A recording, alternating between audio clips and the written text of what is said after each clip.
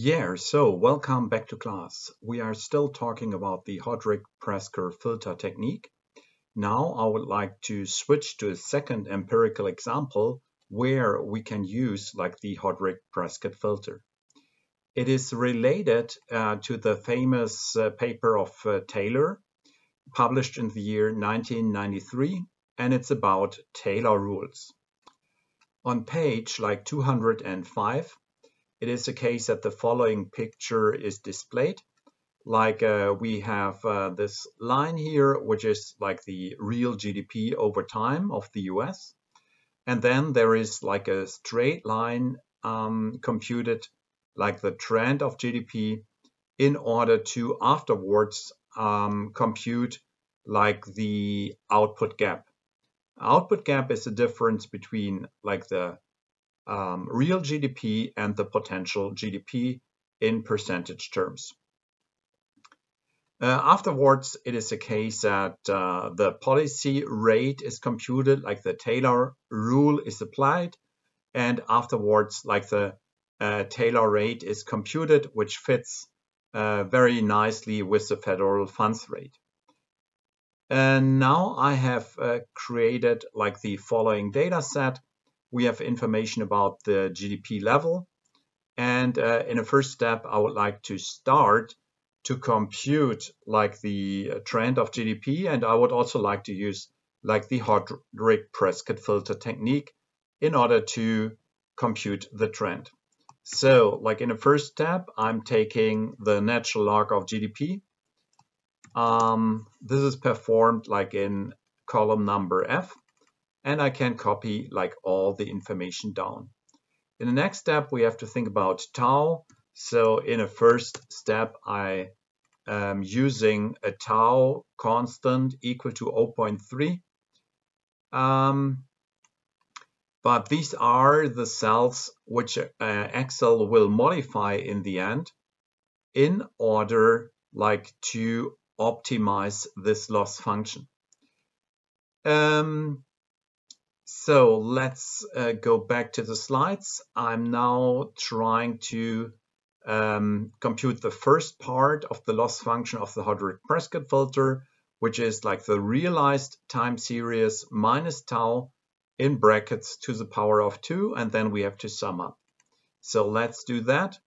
So like here, I have to compute like in brackets the difference between GDP and tau, and then I have to square the difference.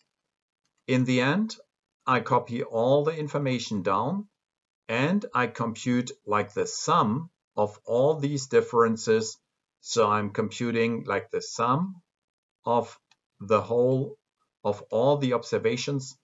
And this is like the first part of the loss function. Then I am computing like the tau function. I open up two brackets. This is like tau 3 in G9 minus tau 2 in G8, and then I'm subtracting in brackets G8 minus G7. I close the brackets and I square it. I copy all the information down, but not to the very end, but only to the second last column.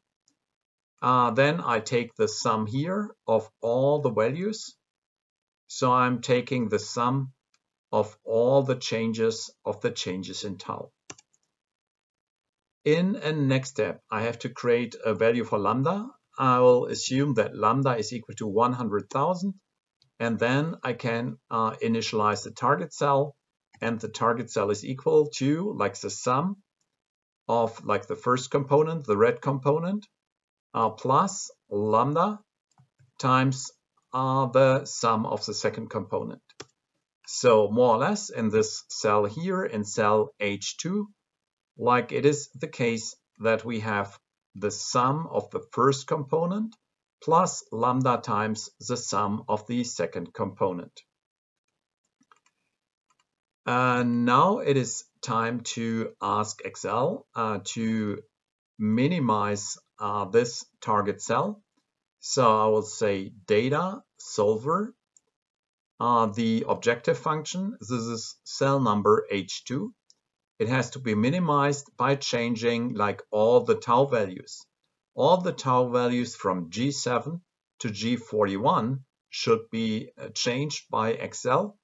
And in the end, the value of this cell H2 should be minimized. So let's do that. Let's solve it and hope that the results make sense.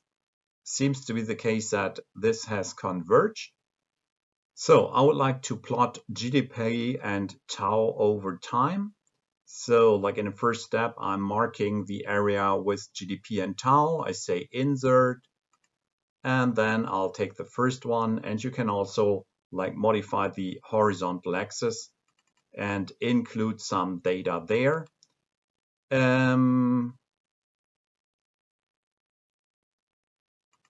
You can use like the time information in order to put valuable information like on the horizontal axis. So this is more or less a picture which you have seen before. Like the blue line, this is like the GDP, and the red line, this is a trend. Hence, we can now compute like the GDP gap in the following way. Like the difference between realized GDP and the trend line times 100, like this is our output gap. Now I can use the Taylor rule in order to compute the Taylor rate. The formula is as follows: 1 plus 1.5 the inflation rate, which is given in D19, and then plus 0.5 times the output gap, which is given in J19. So I can copy all the information down.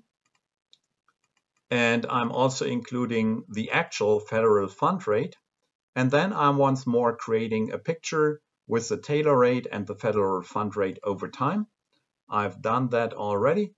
And here you can see the chart looks pretty much the same as the one in the Taylor paper. So we are able to replicate the Taylor paper by using like the Hodrick Prescott filter technique in Excel. Thank you very much for watching this video. Have a nice day. Bye bye.